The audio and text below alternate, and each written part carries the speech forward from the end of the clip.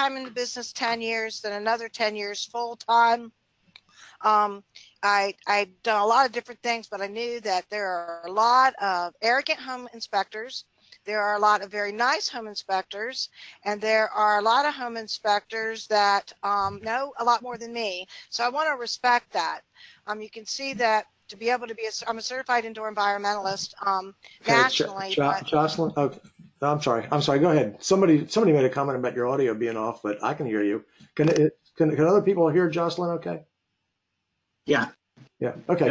Keep. I'm sorry for the interruption. Keep going, Jocelyne. No problem. So anyway, all of these I had to do initially, and then I have to do constant refresher courses. I spend a lot of time. The school that I go to loves my checkbook. In putting this program together, it's like, what do I tell home inspectors that some of which know a whole lot more than me, some of which have been in the business for 35 years, so they've got a lot of experience.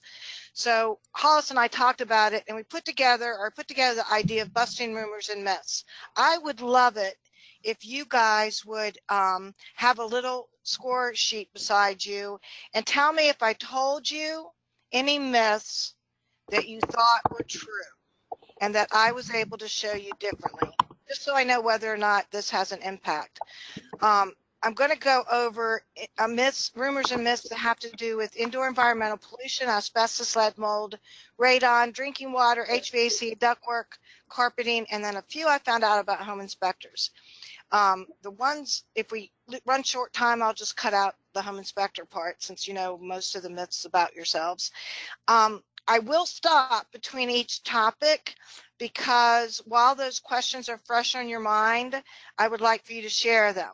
Again, I do not have all the answers, so if you ask a question that I don't know the answer to, I will make a note of that, do my best to get the answer to you.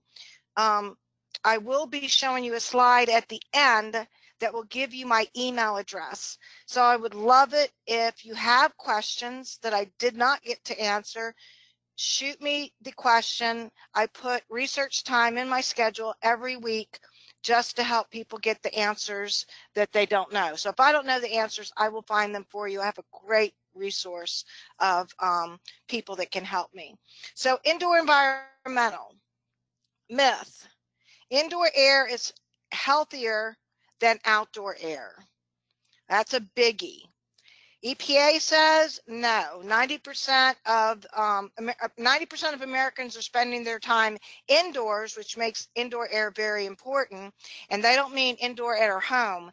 They mean, if you think about it, you sleep, you get up in the morning, which most of us sleep indoors. We get up, brush our teeth, comb our hair, go to work. Where are we going to work? Either in a bus or a car, which means we're indoors again. We leave that, go to our office. Some people go to construction sites, but a lot of people office environments where we spend another 8, 9, 10 hours. Then we get back in our car, and then we come home. This time of year, we're not going usually out to do anything except maybe walk the dog. So if you look at it, there really are a lot of people spending time indoors. And since 1990, the EPA has consistently ranked indoor air pollution as one of the top 5 environmental risks to public health.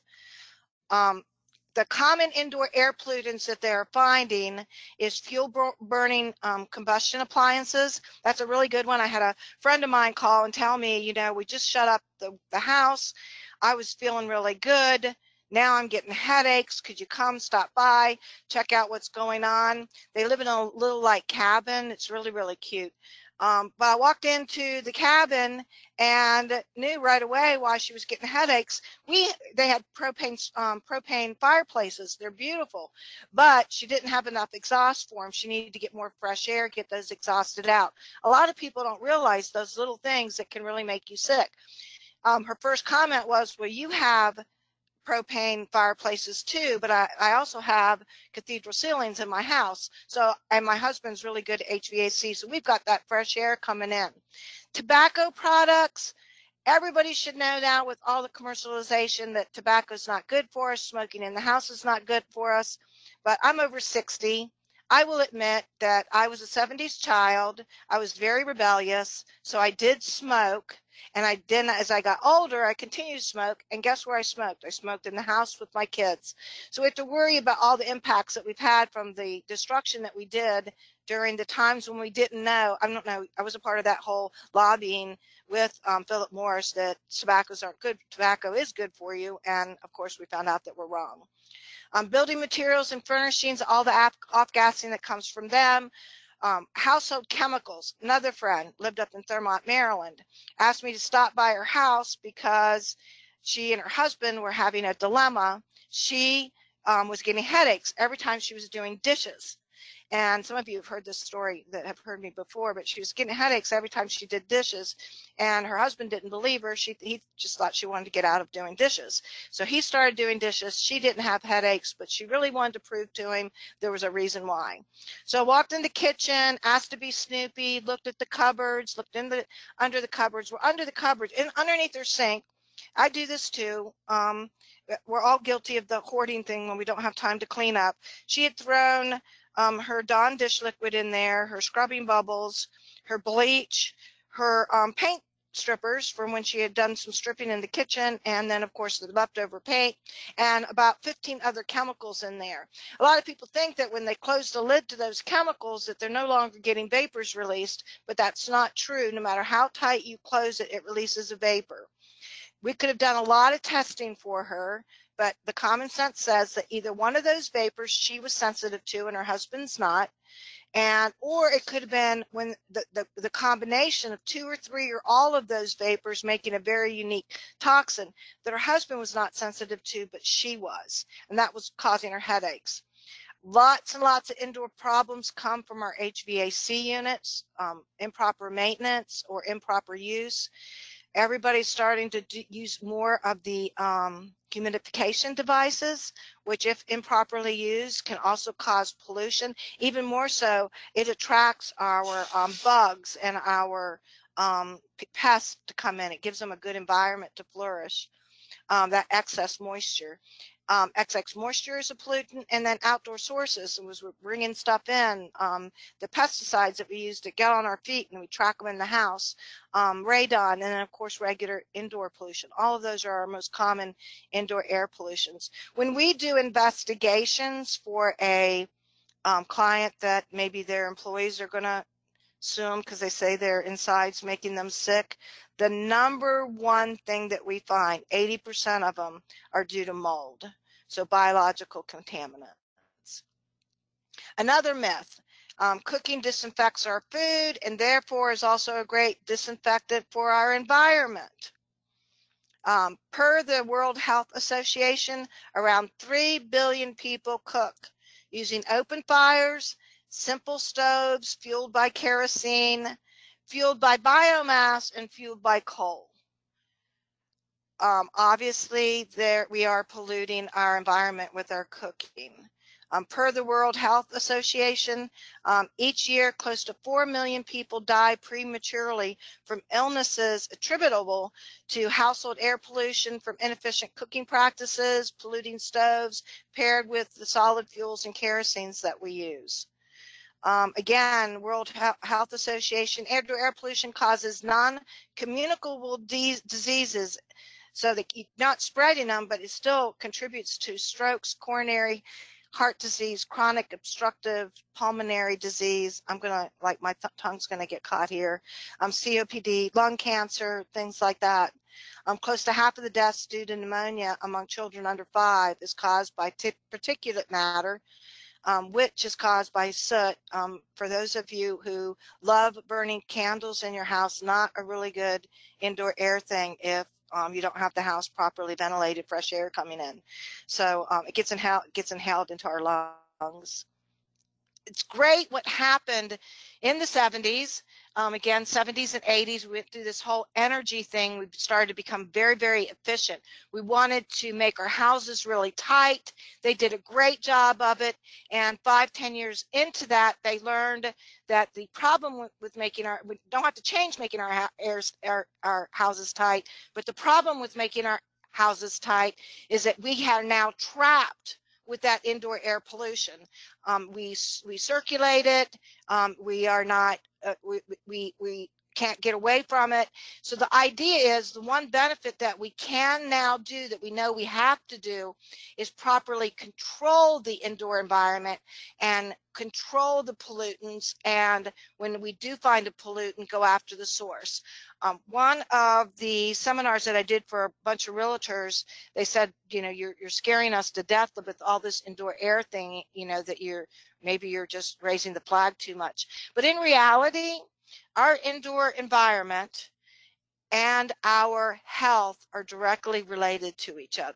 So it's very, very important to focus a little bit on indoor environment. We don't have to walk around fearful, but we should take some time out of our busy schedules to put some time into evaluating all of our indoor environments, making them healthy so that we don't have to think about them anymore, and then have regular checkups so that we can keep our environment healthy.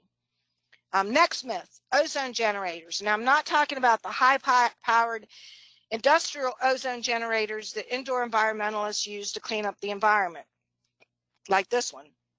I am talking about those new air filtration systems that come out and that advertise that they generate ozone, and that helps control our indoor air pollution. So those ozone generators are effective in controlling indoor air pollution. False. Per the EPA, available scientific evidence shows that at concentrations that do not exceed public health standards, ozone has little potential to remove indoor air contaminants. Using the big, powerful industrial ozones to clean up an indoor environmental, very, very, very good.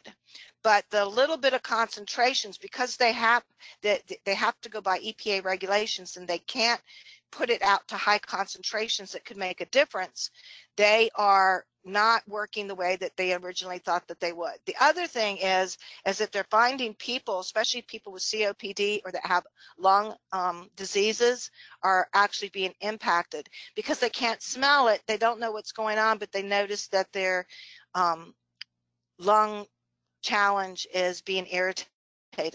Some manufacturers suggest that ozone will render almost every chemical contaminant harmless by producing a chemical reaction whose only byproduct are carbon dioxide, oxygen, and water. That's very misleading. Scientific research shows that ozone generators are not effective at removing carbon monoxide or formaldehyde.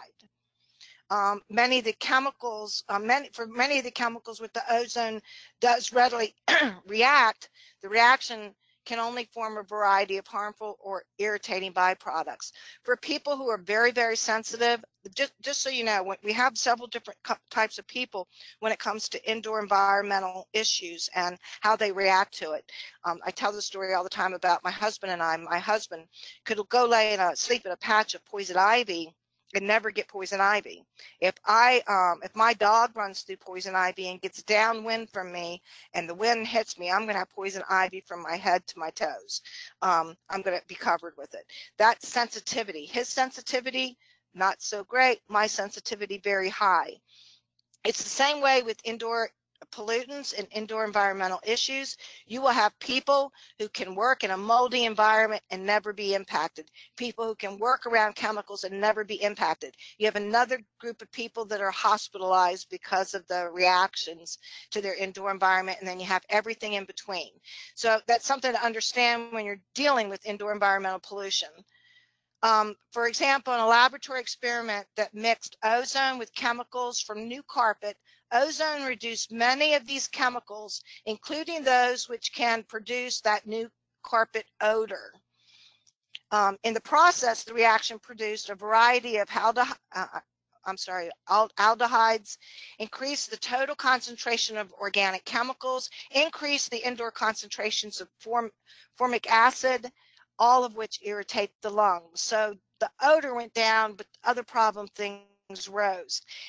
If used at concentrations that do not exceed the public health standards, ozone does not remove particles at all, including particles that cause most of the things that affect allergies. If used at concentrations that do not exceed public health standards, you'll notice I keep repeating that. That's very important, because when you start using the industrial ozone machines, I'll tell you about that real quick. So an industrial ozone machine is a machine that you will take it, just in case you don't know, I know some of you do know, take it into, let's say that we're trying to get mold growth to stop, or there's a terrible cat urine odor that they can't seem to get rid of, or that there's biologicals or something that we're trying to get rid of that ozone will work with. To get that to work, you have to totally close the contaminated area airtight, stick the ozone generator on, turn it on full blast, and leave it run for 8 to 12 hours, never over 24 hours. I'll come back to that. That will kill everything. You have to remove all plants, all humans, all animals, all pets. You will go in there afterwards and have to clean up dead mice, cockroaches, because it kills everything in that room. That's the ozones that the industrial people will use for indoor environmental issues. If you go over that 24 hours, you can actually scorch the furniture, scorch the wood, scorch the stuff that was left there, and leave a really, really nasty odor for a long time. I had somebody who had to totally gut a house because they put it into the building for a week and never should have done that. It does, when you use it, that it doesn't exceed public health standards. It will not remove viruses, bacteria, mold. It will have an impact. It will help a little bit, but it's not going to help to the degree that people are purchasing those for. Some scientific studies do support the claim that ozones effectively remove some odors. So we're right back to, you have to run it to see if it's going to remove that stinky odor you're trying to get rid of. Otherwise, you're going to have to look at a temporary industrial ozone level. Recommendations, if you really want to get rid of the things, instead of buying that ozone generator, work towards controlling your methods of, you're controlling your indoor air pollution, which is, going after the source, and eliminate the pollutants at their source. So if it's an odor that's caused by cat urine, then it's cleaning up the cat urine. If it's an odor that's caused by biologicals, getting rid of the biologicals. Increasing outdoor air ventilation does a world of good for indoor environments. And a lot of people, I had this hospital that they rent medical offices, and all their employees were going to call in OSHA because everybody was getting headaches in the afternoon. When I went in to do the interviews, the employees were, I found out that when they opened that site, and they said it was beautiful, when they got in there, the offices were great, they loved their new environment. There was a total of 4 or 5 employees in there. When I went in, I interviewed 24 people. I knew right away, without them having to spend a lot of money on testing, that they probably were breathing each other's carbon dioxide, the metabolic stuff that's made from your breathing. They were breathing each other's air. But we went on ahead and ran the 24-hour test, so that, because they had to rebut what OSHA was coming in on, and it was sure that was the problem. There was too much carbon dioxide in the air. All they had to do was change a couple things in their HVAC unit to bring in more fresh air, and they actually had HVAC techs on staff that could do that, so it wasn't a huge expense at all. And then the other thing is using proven methods of air cleaning. And I will go back and say over and over and over and over again, clean, clean, clean, clean, to have a healthy indoor environment. We don't have to be pristine. I don't clean house. Oh, I don't clean house much at all, but I do clean house. I have somebody come in and clean every 2 weeks, and then we do the stuff in between. Cleanliness really is a great thing for indoor environment. So if you have questions on that, go ahead and shoot those over to the monitor. Myth, sick building syndrome is a hoax. Boy, I hear this one a lot. That's the only thing about sick building syndrome, is all the crazy people are the ones putting it in there. First of all, don't confuse sick building syndrome with building related illness. They are two totally different things. Sick building syndrome is pretty much a situation where the occupants are experiencing acute health issues, discomfort issues that can be linked to when they're in the building, but not a specific illness, and you can't figure out what the cause is. That is what sick building syndrome is. Building related illness is when you have symptoms that are diagnosable and that you can identify what the source is. That is like when I said that 80% of the investigations turn out to be mold, that would be a building related illness. Those people were sick, they were sick, it was a mold contamination sickness, and we were able to identify what the problem is. So I'm going to try to hit this quick, but the National Institute for Occupational Safety and Health, OSHA, they prefer that we don't say sick building syndrome. They prefer we use the word indoor air quality. 20% of the workforce right now have symptoms: watering eyes, hoarseness, headaches, dry itchy skin, dizziness, nausea, heart palpitations, miscarriages, shortness of breath, nosebleeds, chronic fatigue, mental fogginess, tremors, swelling of the legs or ankles, cancer. The building may be labeled as a sick building, and these are the symptoms that they're suffering from. It's a telling factor as if the symptoms ease when the workers leave and go home, or they go on vacation. That's when you know for sure there really is a problem with the indoor air quality. It's kind of like Lyme disease. If you go online and research Lyme disease, there are like 500 symptoms from Lyme disease. Most Lyme disease patients only have 4 or 5 of the 500 symptoms. It's the same way with building related illnesses, sick building syndrome. You can have 500 different things, but where you really know is it sick building syndrome is, do you feel relief when you leave the building? In 1984, the WHO, the World Health Organization, reported that up to 30% of new and remodeled buildings worldwide could be subject to excessive complaints related to indoor environments. Now we're right back. How can that happen? It's a brand new building. Well, think about it. In a brand new building, just like I said, we're making them really tight now. While they were building it, they had the frame up, but they didn't have the walls up, and it's raining. Spores are hitting that, the mold starts to grow, and then it dies off, and they put the walls up, no mold issue until they have a humidity event, and then you start having mold issues. Also, if they didn't have the HVAC designed right, if the contaminants were brought in by employees, now you're trapped with the contaminants in that building and can't get them out.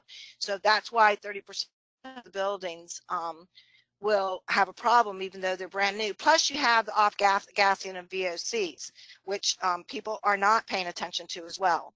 So it's important to note, some sick building syndrome illness may have not been contracted outside, outside the building.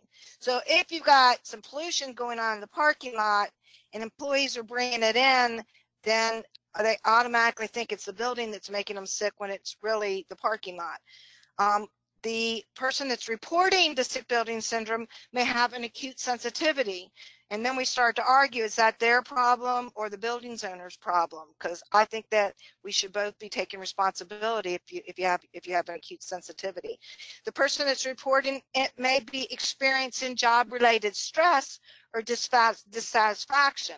So they come in every day to work, they're sick, they're calling it sick building syndrome, but really it's because they're sick of being at work. And then of course we have all the psychosocial factors that play into it, which is Emily's complaining all the time, that then Kendra starts to get the same disorder, and then Heather starts to get the same disorder. It's really all psychosocial, psychosomatic, and yes, some people will find out that their sick building syndrome is psychosomatic. However, I would argue that there definitely is a sick building syndrome thing going on out there.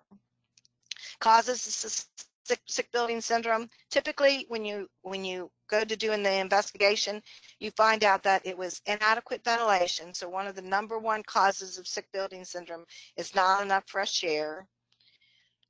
Chemical contaminants from indoor sources, so housekeeping's not storing stuff right, or chemicals were used during renovations and have contaminated the environment.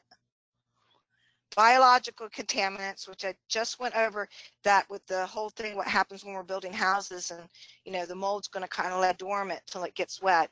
Also, we have to really watch the humidity levels. To have a decent humidity in a building, it should average between 35 and 40%. Those of you that sat in my seminar a couple months ago heard this. If you get it below 35–40%, human bodies need moisture. So our skin will begin to crack, our lips will begin to crack, we'll get nosebleeds, we'll have dry eye syndrome, our lips will chap. That's because we're not getting enough moisture. And part of the moisture we get is from our environment. However, when that moisture starts to go up and get to 50%, warning bells should go off. We should have an alarm. We don't have to do anything yet, but it's going to get dangerous. Hit 60%, and that is the perfect environment for mold growth. So those dead spores that were laying in the wall that rooted while the house was being built, but then didn't do anything because it was dry, we have a humidity event in the building. So now they start to grow. And then it gets dry again, so they stop. And then we have another humidity event, so it grows again. Then it dries and it stops to grow, and then we have another humidity event. Well, you go on with multiple humidity events over a 5-year period of time. The building was new 5 years ago. Today it's 5 years old, and we're starting to experience mold in the building. Well, that mold's always been there. It just doesn't become an unhealthy environment until the mold colonies reached a certain size and we're able to start influencing what was going on in the environment. So very important to control the humidity in our environment as well. So solutions to sick building syndrome, expensive testing is not always warranted. It's not, I really don't recommend it. Quite often, if you have a certified indoor environmentalist come in and take a walkthrough, they might see, just like I did with the person doing dishes and like the person with the fireplace and the office that had many employees in it, sometimes you can identify it really, really easy. The reason that the owner of the building or the occupants aren't identifying it is because when you live with it every single day, you don't realize that it's coming upon you, and it's getting that fresh set of eyes in to look at it that can show you that, hey, this is the problem. We don't have to do testing. Let's just try this, and if that works, then you have the answer. Pollutant source removal, very, very important. If you can get to the source of the problem, or a modification, they are really good, effective approaches to resolving the indoor air quality when the sources are known and the control is feasible. But when the sources can't be known, then the only thing you can do is test. There are 10,000 tests you can run to figure out what an indoor problem is. My recommendation is to start with the most popular ones, which I hit a little bit earlier: carbon dioxide, carbon monoxide, ozone, humidity. There's like 7 of them that you would want to test first because, again, outside of mold, they then have become the most popular problems of indoor environmental pollution. Increasing the ventilation, air distribution often can be a very costly way of reducing indoor pollution levels. You dilute it. Quite often, indoor air quality can be improved just by having your HVAC looked at. The design could have been bad. I had a college in Chambersburg, Pennsylvania, that they got entire dorm building was contaminated with mold, and it was all because the HVAC system was brand new when they renovated, and it was too big for the building, so it was not running cycling right. They had to make quite a few adjustments, but once they got adjusted right and had 2 different mold remediation projects before they figured it out. But when they did figure it out, that is a beautiful building now. Duct cleanliness, we'll talk about this in a few minutes, but doing a duct cleanliness inspection, because quite often the source of the problem is in the ductwork. So if you get the ducts, you don't clean your ducts, but do an inspection to see if they need cleaned. Quite often you can identify the source there as well. And then checking air filters. You don't know how many times that I've gone in and people just didn't think about, they don't have it on their maintenance list to check their air filters regularly, so they're all clogged up with dirt. I even had one place that when I went to check their air filters in their HVAC, they had not put any in. Or somebody forgot to put them in. So checking the HVAC unit, and then checking air filters, not just in the ductwork, but if they have those little mini air filtration systems on their vacuum cleaners, everywhere, air filters need to be cleaned regularly for them to work properly. And then confirm that the local exhaust ventilation is actually exhausting outside. Lots and lots, especially in the old houses, the bathrooms, they exhaust their bathroom humidity air, they exhaust it into the attic which all they're doing is pulling the moisture from their bathroom to the attic. Then the attic becomes contaminated. So making sure that all of our ventilation is exhausted outside. And then that's particularly true for restrooms, copy rooms, and printing facilities. If you another place where you get a lot of problems with indoor pollution in an office building, it's because they bought a bigger printer without realizing that they also need to be able to exhaust that printing room. A lot of pollution comes off of our printers.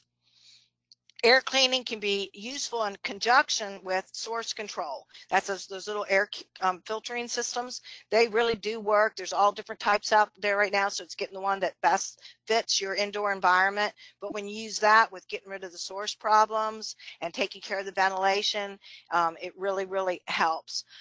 Air cleaning can be very useful, but it is not the full solution. It's just using it in conjunction with source control. So now's the time. You got questions, comments? If you've been sitting, sticking those in there.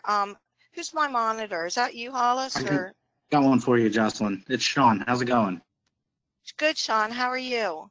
Very good, very good. It was great. I sat through your presentation 2 months ago, and it was fantastic. And this is fantastic too. In Maryland or Pennsylvania? Yep. In Maryland. Excellent. Yep. Okay, great. Now I have a face and name. Question. Yeah, exactly. I got a question for you. Is there a good and inexpensive DIY approach that can be used to eradicate mold?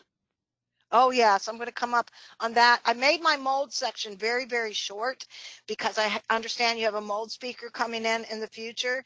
But if whoever asks that question shoots me an email, and I'm going to give you my email address at the end, I have put together, we have a lot of do-it-yourselfers.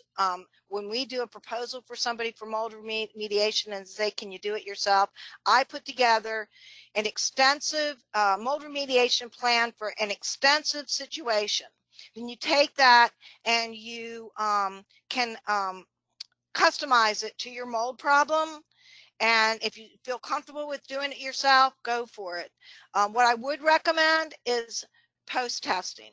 Then that way you know that you, or if it's not me, it's somebody, but post-testing to be sure that you have your spore levels low and in a healthy way, because if you don't do a good job, it isn't necessary that, oh man, now I got to call an expert to come in. No, what you got to do is clean again. You clean till the mold remediation is done. I have a really good program that I do educating on that, so I can send that slideshow to whoever's asking the question. It really is more than what I can go into here. I'll give you the quick outline. I also have that extensive plan that I can send. So typically a mold remediation is one, absolutely positively must find the source of the moisture that caused the mold to begin with. If you do not do that, 12, 24 hours, 72 hours later, you will have to redo the entire mold remediation again, because moisture is the #1 key factor. You never can get rid of all the spores, so they're going to come back again. Mold's going to come back again if you don't get rid of the source problem, which is moisture. That's #1. So once you've done that, you've addressed it, you got rid of it. Now you need to you need to go through. What are you going to keep and what are you going to throw away? So if this was a really, really bad mold problem, and you have antiques that you want to keep, you put them outside, you're going to need to restore them. If you have anything porous like couches, baby dolls, toys, blankets, my recommendation is to pitch them, because you will never get the roots out of this. Now I'm talking about an extensive mold remediation. So you go through, decide what you're going to clean, what you're not, anything you can get out. Throw away, put in the dumpster what you're going to throw away. The things that you're going to restore, you want to keep them outside, totally away from the environment that you're going to remediate. I would also recommend,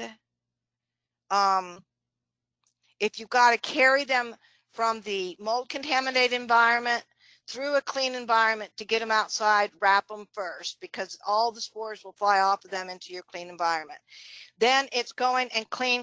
You gotta any trim, anything that's moldy that you can throw out, I would. And then anything that you can't, like your structural components, then you would clean it, scrub it down, get it as clean as you possibly can.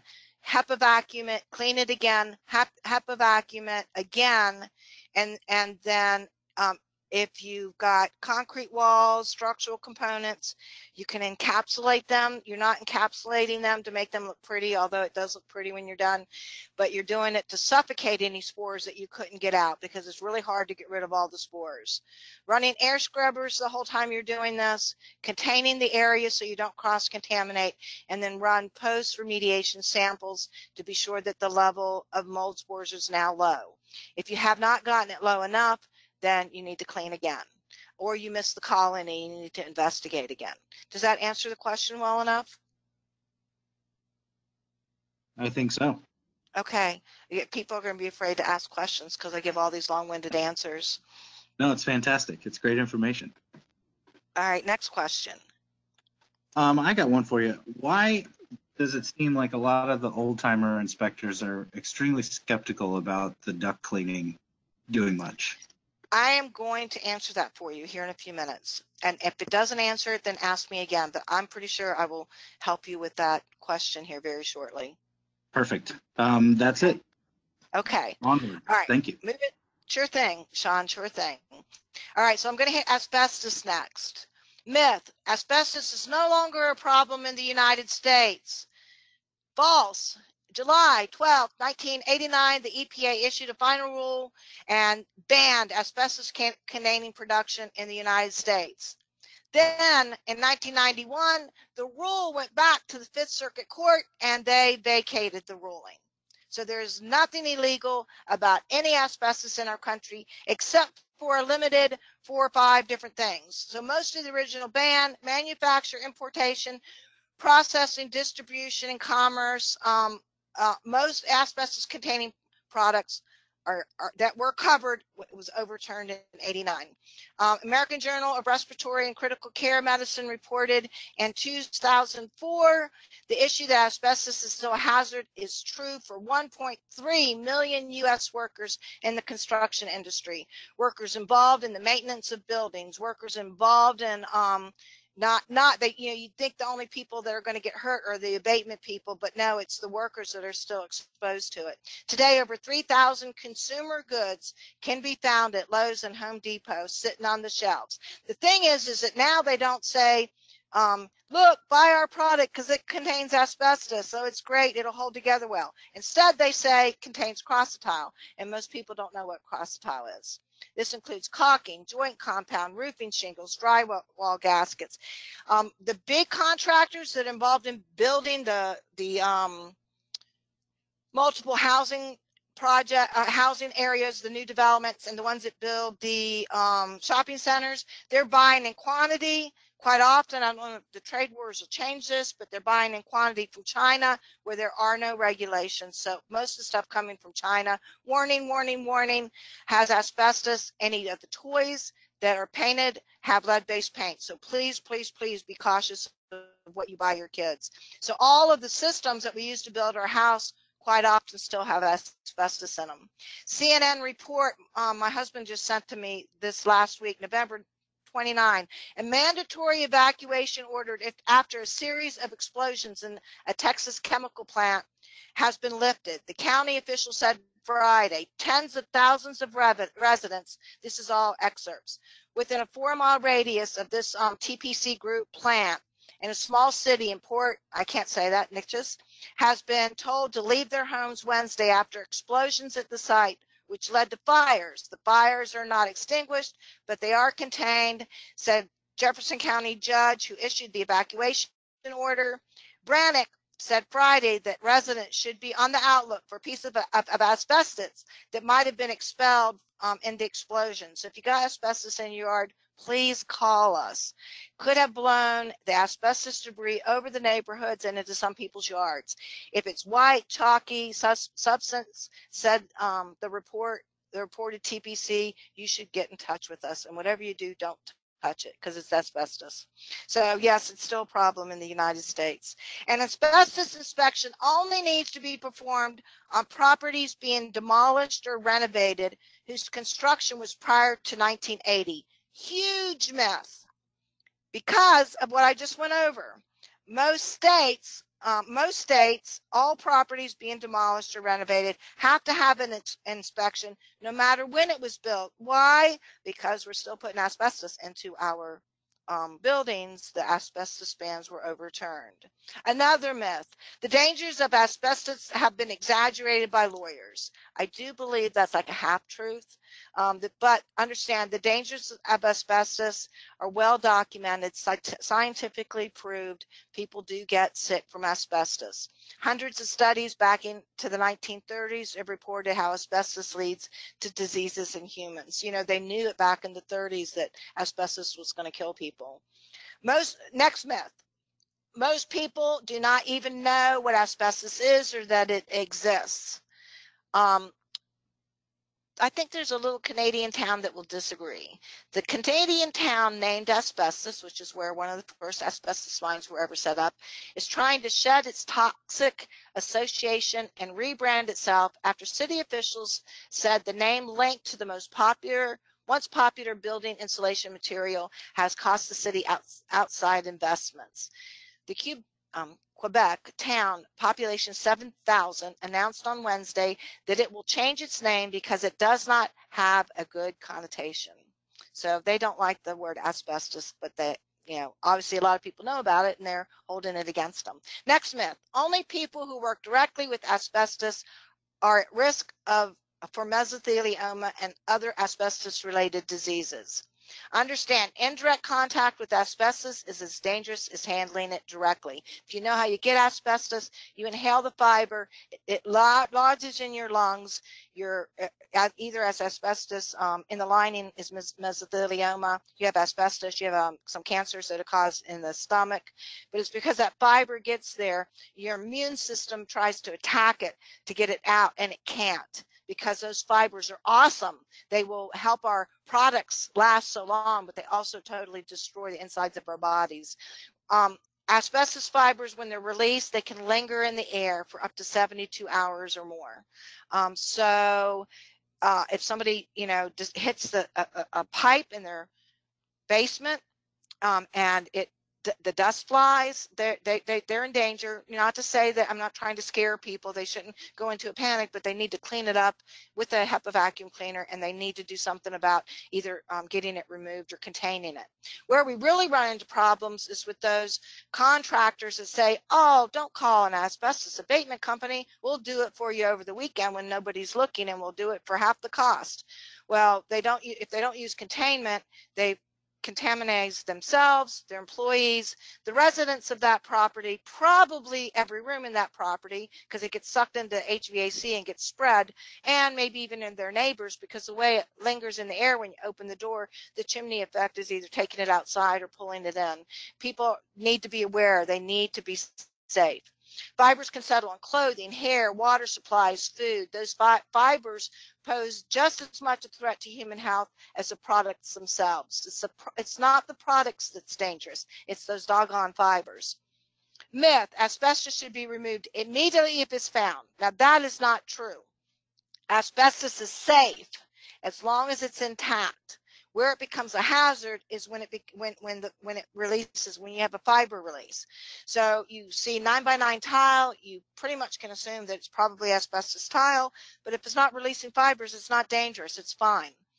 Myth: I'll be fine if I wear a mask, one of those little dust masks that you get at Home Depot or Lowe's. Nothing again, I love Home Depot and Lowe's, but I use them as an example often because I'm in there all the time.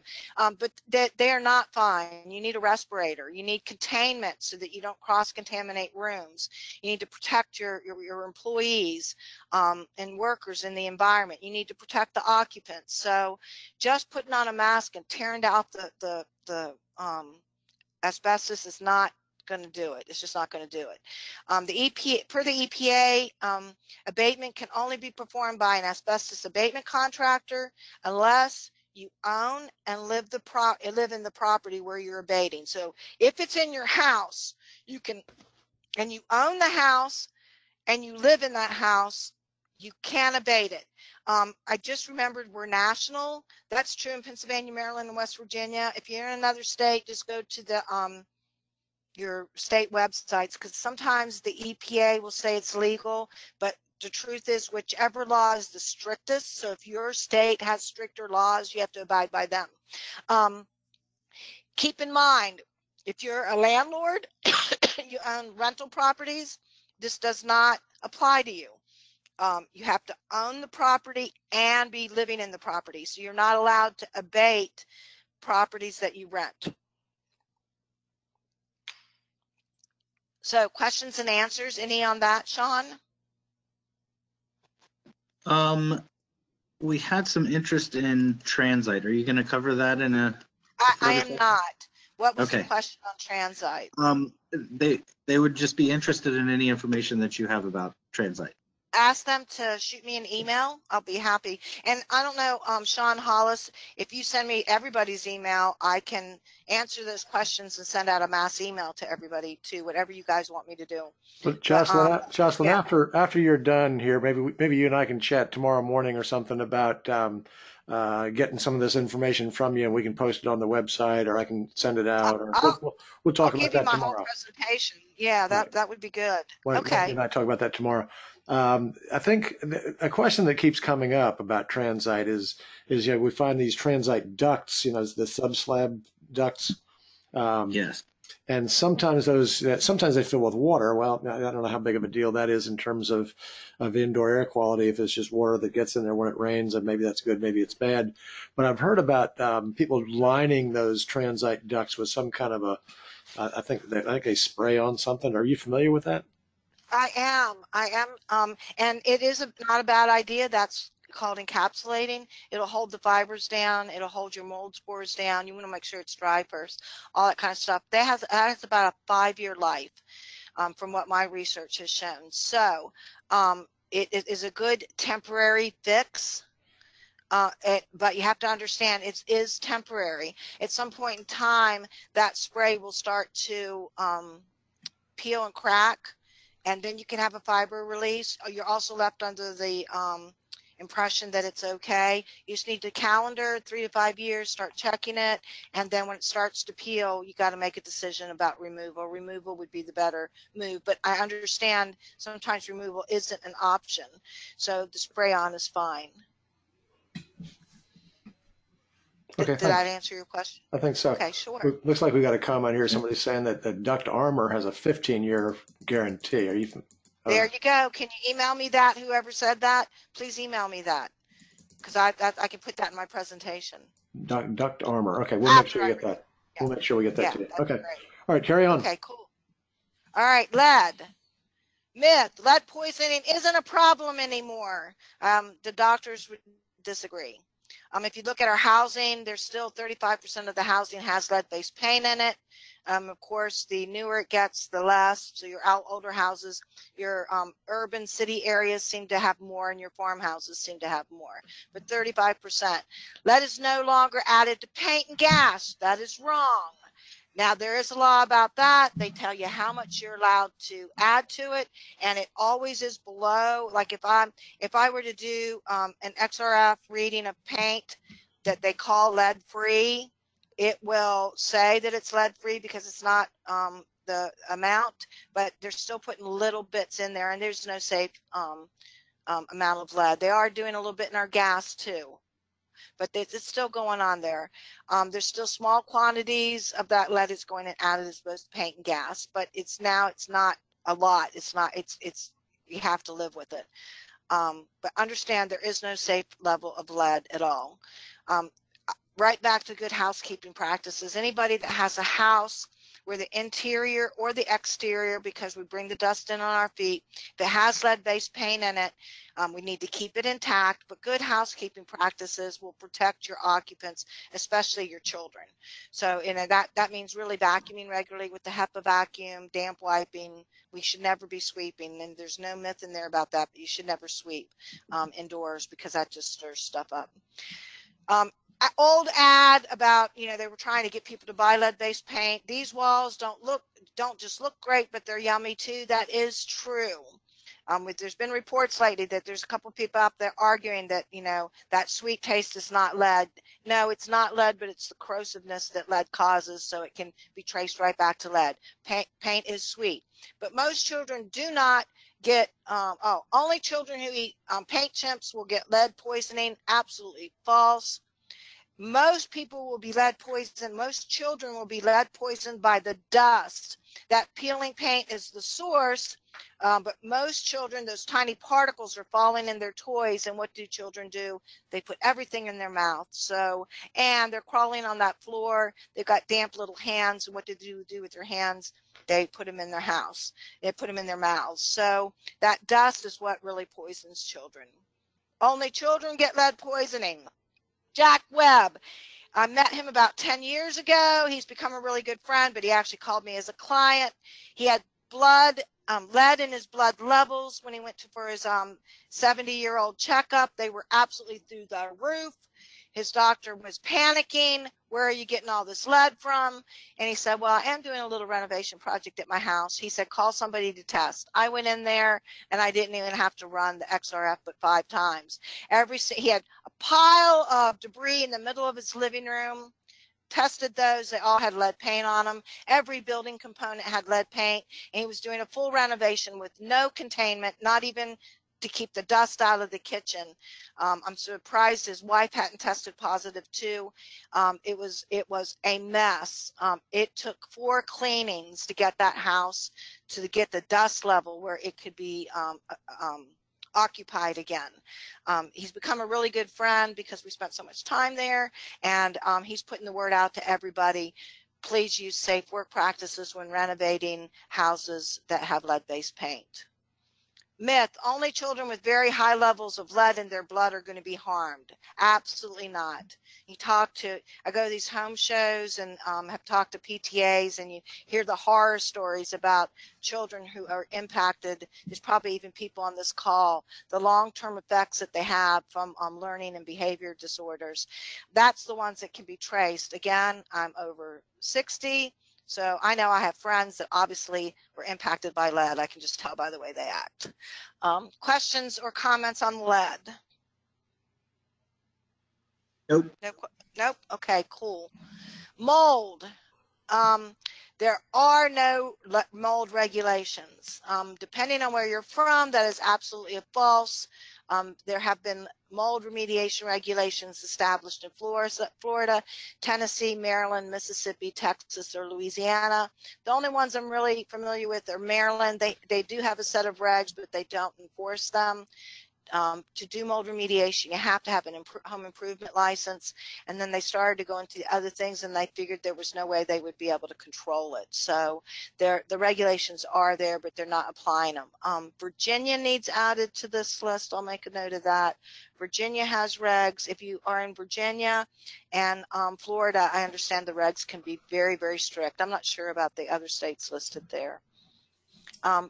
Professional mold remediation companies will typically follow the guidelines set by the EPA and the mold in schools and commercial buildings. You can get that online, or the ICRC 520, which you have to pretty much pay for. But the regulations are great. It protect occupants, employees, that you really do want to use a mold remediation company that uses one of these 2 sources as the way that they handle their mold protocol. Mold testing before abatement is absolutely critical. False. If you can see the mold, smell the mold's really bad, that tells me you have mold. Why spend money testing? You would only want to test under the circumstances where you suspect mold and you can't find the colony or the source. Because right back then we go to like the sick building syndrome. It could be psychosomatic. It could be that if you find out what the kind of mold it is, it helps you figure out where the mold colony is. Like Stachybotrys will only grow where it's really, really wet. So then you can check the plumbing more or something like that. When the type needs to be identified, you want to do testing. That's when you have a person who's sensitive to mold, and you need to know, was it penicillium, was it Stachybotrys, so the doctor knows how to handle their their recovery from being contaminated. And then when you need to convince a complainant that there is no mold, that's a really, really good time to have testing done, because then you have hard copy evidence of it. If you see it, remediate it. There's no reason in these circumstances that would not be considered an extensive problem. That's probably, if it's only there, it's set up a little containment, take the drywall out. It's a small remediation problem, but still deal with it. Why test the air? Sooner or later, if it's not contaminating the air, it will get worse and it will contaminate the air. Myth: bleach is perfect for mold remediation. No, no, no, no. Bleach will kill the mold. It will make the wood look nice and pretty again, but it leaves behind moisture. And what do mold spores and mold roots love? They love moisture. So when the chemical's done its job, you've got moisture behind it to help it start growing again. Myth: if there's no odor, there's no mold. Absolutely not true. Some molds don't cause odors, or the colony's so small it's not an odor, or the colony's dead because moisture hasn't been around in a while, so you don't smell it. So there is no mold. However, I will tell you that mold is your big telltale indicator that you have mold. I think I told the Maryland or the PA group, my mom, bless her heart, she's in her 80s, and I just know that she has mold in her basement, but she says, no, no, no, that's just the way the way a basement's supposed to smell. Understand, a basement is not supposed to smell. It is your indoor environment, and you should be keeping it mold free. If you don't smell the mold, but you suspect there's a problem, check the most likely areas. And if you can't find the mold, then air samples, like I said, could help. Using mold killing products are the solution. No, they're only part of the solution. Mold killing chemicals, paints, filters, they all help, but mold will come back if you don't get rid of the moisture. It will come back because the moisture is what it loves the most. If that were not true, then we wouldn't have mold in our refrigerators. You know, so mold isn't totally controlled by nutrients or by temperature. It's also controlled by moisture. Myth: a house can be and should be completely free of mold. That is not going to happen. If I were to take a mold sample of my kitchen counter, your kitchen counter, and a doctor's office counter, they're all going to come back with some kind of mold. Just because mold, it's a natural part of our environment. It's all around us all the time. But mold then becomes an issue when you have high concentrations of mold. That's what creates the unhealthy environment, is when you have a high concentration environment. And remember, like I said, our buildings are airtight now, so the mold's not being diluted. It's, you know, we're stuck inside with it. So controlling it becomes real important. Killing mold is enough? Absolutely not. The spores carry a mycotoxin. That mycotoxin is what really is making us sick. So it's the spores and the mycotoxins that are making us sick. Cleaning up mold is not hard. Anyone can do it themselves. Half-truth: properly cleaning mold contamination, identifying and addressing the cause, isolating the area to keep from cross-contamination, removing the infected areas, cleaning, cleaning, cleaning, cleaning. Anybody can do that, but not everybody should do that. And having somebody it's just like a carpenter. I mean, you can build a house yourself, but is it going to look right and be what you wanted? If not, you're going to hire a skilled carpenter. The same way with mold remediation. In the case of a severe contamination, one should understand the setting up the containment, having the helper filtration units, using protective gear, using HEPA filters, using specialized cleaning agents, all become really important.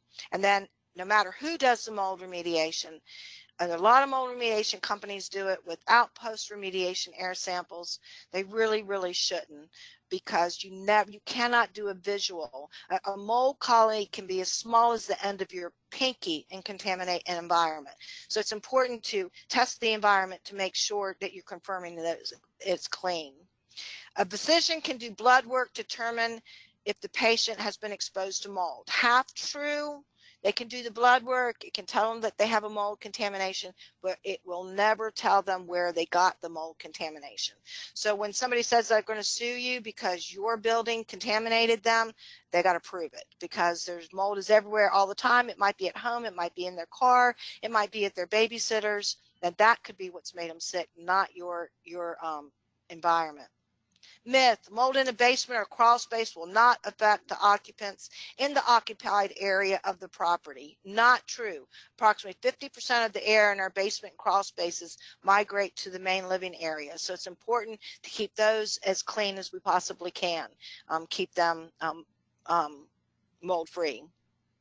Myth: if a basement is wet or damp, just stick a dehumidifier in it. Not true. Why? Because 50% of the air is going up there. A basement or crawl space is wet. A great contractor will do a full exterior and interior assessment to determine where the moisture is coming from.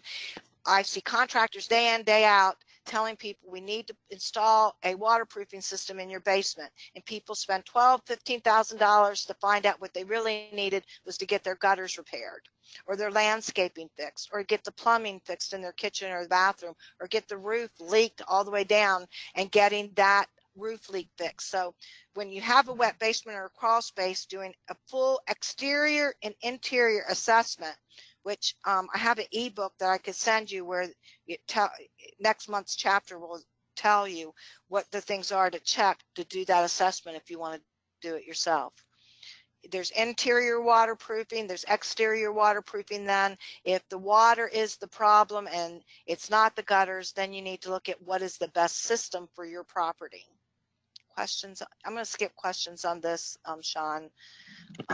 Radon, I'm just gonna keep running through it till my time is over. Opening windows to lower the radon levels during radon will lower your radon levels. Maybe opening windows can cause a chimney effect and will skew the radon results. So they could be higher or they could be lower. You don't know what opening the windows is going to do. That's because of the way the gases go into your measurement equipment.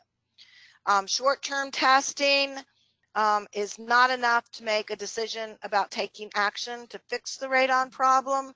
I don't know about you, but if I do a short-term test and it says I have radon, there is no safe level of radon, I'm getting a radon mitigation system. Why spend money on a 30, 60, 90-day year program and live in the radon while you're doing it? Just fix it.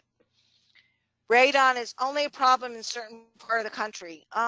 If you look, I think that everybody should have radon tests. 1 out of 15 homes in the United States are having radon issues. And Pennsylvania, Maryland, West Virginia is worse because we have a very high level of uranium in our ground.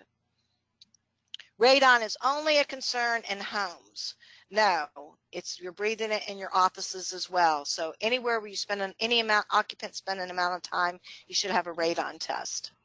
So now I am going to skip drinking water and go to my most important question, my most important myth. I'm going to skip HVAC. People were asking about HVAC. This is when you get your ductwork clean, when there's substantial visible mold growth, when you have infestation of vermin, and when your ducts are clogged with excessive amounts of dust and debris. That's when you get them cleaned. If you clean them when they don't have these issues, you could actually end up contaminating it with more dust. And then last myth I'll hit you with. I hope this was good.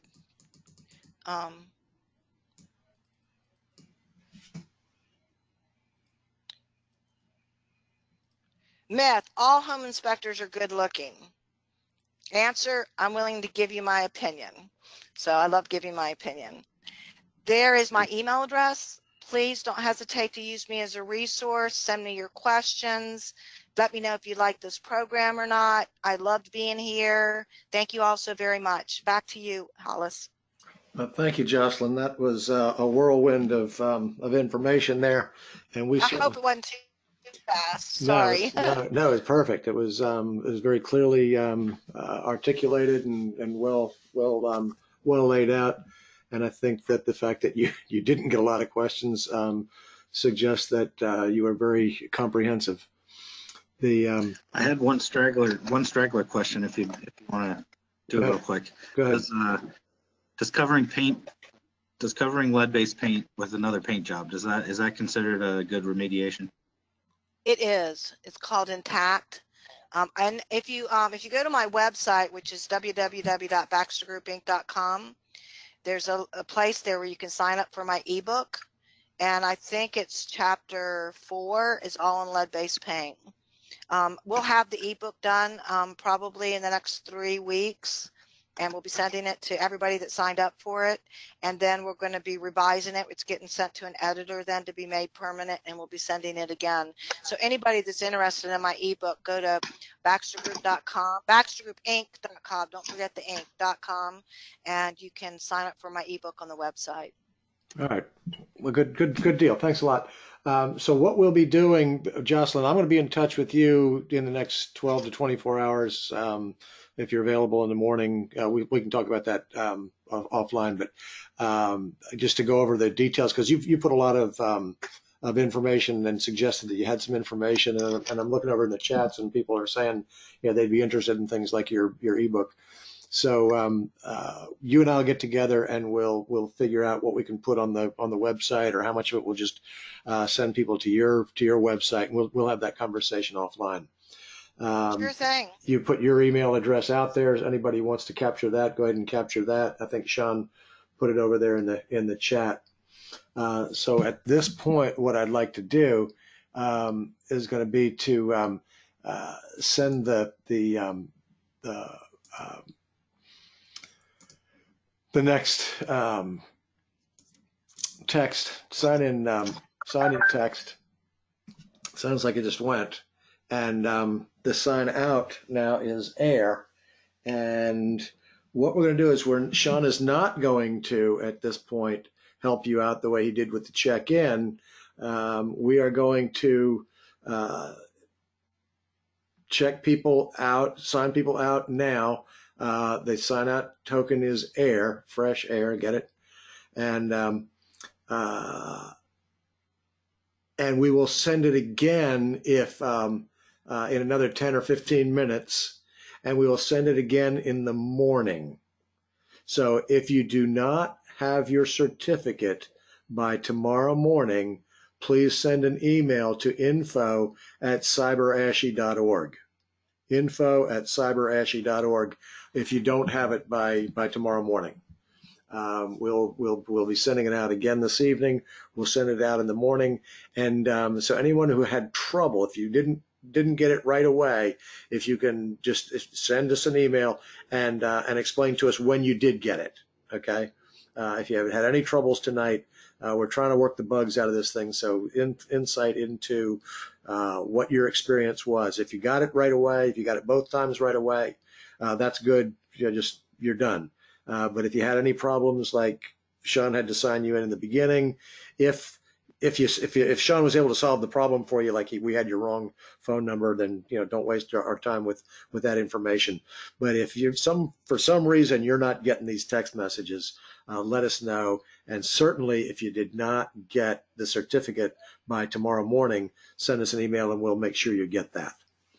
So do we have any we do have a little bit more business, and that is the next one is mark your calendar for January 1, 2020.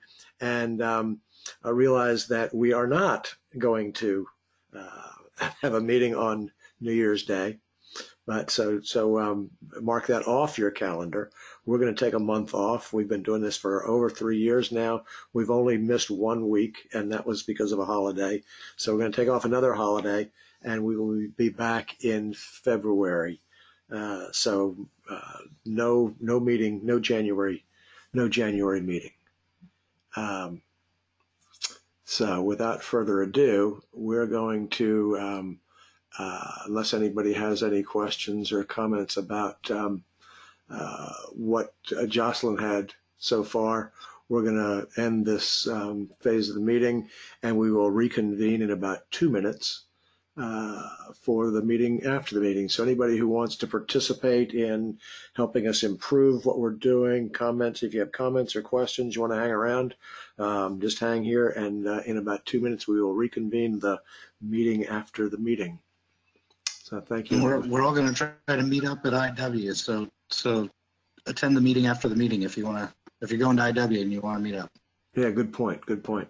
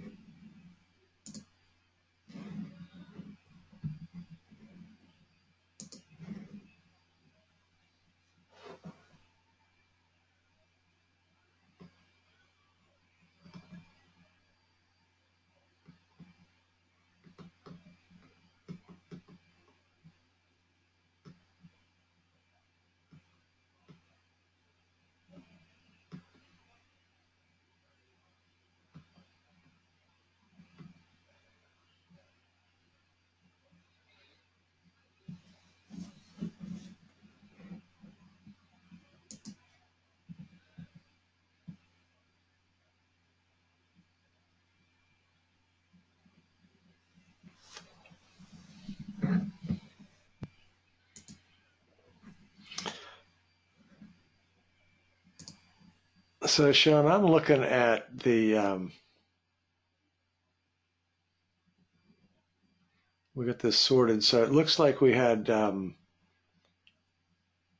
1, 2, 3, 4, 5, 6, 7, 8 people who registered but did not show, right? So those people really don't have much to do here. We've got 1, 2, 3, 4, 5, 6 who signed in but did not sign out. Are those the same people that you had trouble